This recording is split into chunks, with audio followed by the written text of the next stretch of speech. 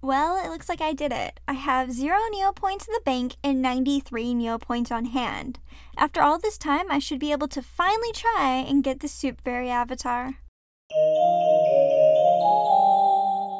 Back in October, I had 11 million Neopoints and 160 avatars. But what's life without goals? I traded my riches for avatars, and soon enough I'll have all the expensive ones knocked out. We're now in December, and I have 202 avatars. Now that I'm back at the bottom, I hope to first get the Soup Fairy avatar, then demystify the process of getting filthy Neopets rich. Thankfully, the Soup Fairy doesn't take into consideration your stock portfolio.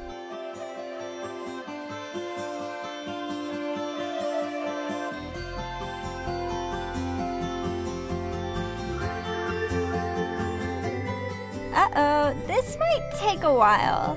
I was really hoping I would stop by once and immediately get the avatar. Considering the amount of effort it took me to get down to this many Neopoints without arbitrarily wasting them, this might be the most expensive avatar.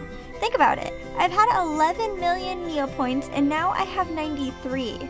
A random event could jeopardize this process. As soon as I get this avatar, I'm going to rapidly clean out my safety deposit box. Even though I got the pack rat avatar years ago, I have well over 2,000 unique items to my name.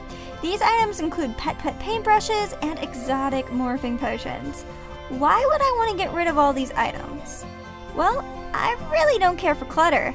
I only want to possess things that make me happy, in real life or online. I'd much rather have Neopoints than piles of items that have no use. Or maybe I'll start collecting things I do like. All I know is that right now I have a lot of items I don't want. I'm going to use, sell, or discard all the items I have. I'm enjoying Neopets a lot more since I've started working on my avatars. I don't know how many I'm actually going to get, but I'll keep trying. Most of the remaining ones are stamps, pets, holiday related, or games.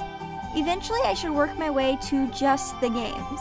It's a little frustrating that there are so many avatars I cannot obtain because they're retired, but that's all part of playing a game that's no longer in development. Speaking of Neopets not being in development anymore, I've gotten a lot of questions about this lately. People want to know why I still play Neopets or how I can look past how poorly it aged. My videos used to drag Neopets through the mud constantly. I hardly said anything positive.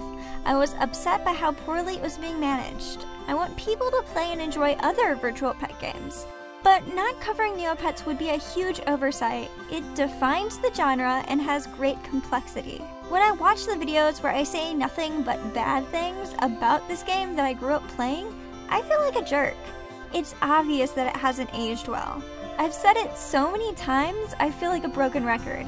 I continue to play because there are still things to do, and I love the nostalgia. But I'm going to keep playing this until they take it offline. You're welcome to join me and watch along. I just wanted to clear that up.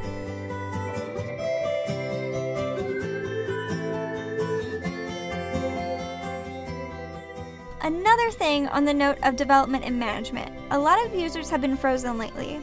I've received a lot of questions about getting your account back. Here's what I hear to be the best way to handle the situation. Immediately file a ticket to get your account back. I think this requires setting up a new account. Do this as soon as possible. Comment on Neopets' Facebook page with your ticket number and a short explanation of your issue. Do this as soon as possible. Keep reaching out to Neopets through their social media accounts. Timeliness is everything in this situation. The sooner you pester them, the sooner you can get back into your account. From what I understand, the current wave of accounts being frozen includes accounts that haven't changed their passwords since 2012. I hope that helps. Let me know what you think of my Neopets goals and philosophy. In other news, I'm traveling to my parents' house for Christmas. I may already be there or in the process of getting there by the time you see this video. I'm going to keep working on my videos, but you may notice a change in audio quality. Sorry, I can't afford to take all of my equipment home with me.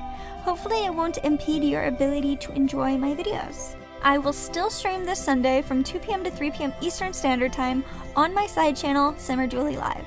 Like this video if you enjoyed it, subscribe if you want to know when I release more videos, and consider donating to my Patreon if you want to keep this channel going and make my Christmas.